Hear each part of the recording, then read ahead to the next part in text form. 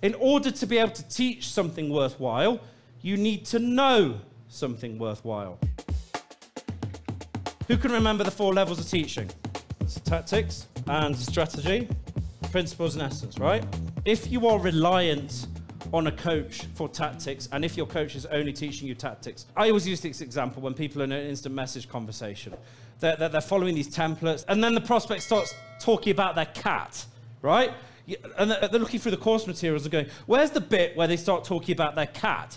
Guess what? It's not there. It's not there because a tactic is a set of templates. It's a set of language that they're told to send, they're told to do. But the reality is, business and life, conversations can go an infinite number of routes. An infinite number of things can happen in a sales conversation. An infinite number of things can happen when you're building your business. And if you're not able to draw on the strategy to inform that, you're screwed because you can't think for yourself. You're like a robot reliant on these tactics. That's really difficult. And if you're also teaching at that level, and even with the strategy, when things stop working, if you're not able to draw on the principles, whenever anyone asks me a question, you've probably seen me through this week say, I'll reference back to the principles of psychology, of what people think, how they feel, open loop, the need for complete information. If you're in a program or reliant on tactics right now, you're going to get limited success because the tactic is going to work and then it's not. So let's recap the combination of the habits, the hinge habits, moving up to think about strategy, moving about principles and essence. What do you hold dear in your life? This is the push, be, pull.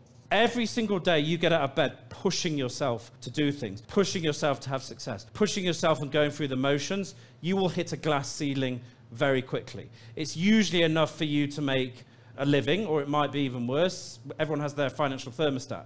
Some people are comfortable with 10 grand debt, 20 grand debt. Some people want 10 grand in the bank to feel safe. Some people want 20 grand in the bank to feel safe. We all have, and you have your own individual financial thermostat. It's when you reach that number, you start feeling a bit uncomfortable. If you are just pushing, you will stay in that place where you feel safe. You're never going to get that out of the 10 grand debt, the 20 grand debt. You're never going to get that 100 grand in the bank, the 200 grand in the bank. We had to have 100 grand in the bank to apply for the US visa. That's what I was able to do by moving away from a push v pull. A pull is a vision.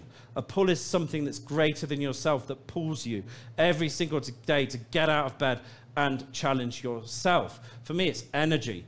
I just want to have great energy. I want to go through life. I look at all these people that are 60 plus with great energy. That's where I want to be. That is exactly where I want to be. I'm pulled by my family. I'm pulled by my son growing up and getting there. So you really need to be able to start thinking and teaching in these areas and looking for support from coaches that are able to talk at this level. If you're in a program where they're just talking about the avatar and the messages and it's all business, good luck, because your business is your life is your business. They're not interchangeable. Sad life, sad business. Happy life, happy business, right? Happy wife, happy life. That's what I've been taught, right? And this leads to the idea of the empty well. There's too many people in this industry today that complain, oh, I'm not getting clients. Clients are not getting results. And then I go on a sales call with them and I won't take them in the program because they don't know anything. In order to be able to teach something worthwhile, you need to know something worthwhile. In order to market with new information, you have to know new information. The new information is not going to come from the Facebook feed. It's not going to come from the LinkedIn feed because everyone's parroting everyone.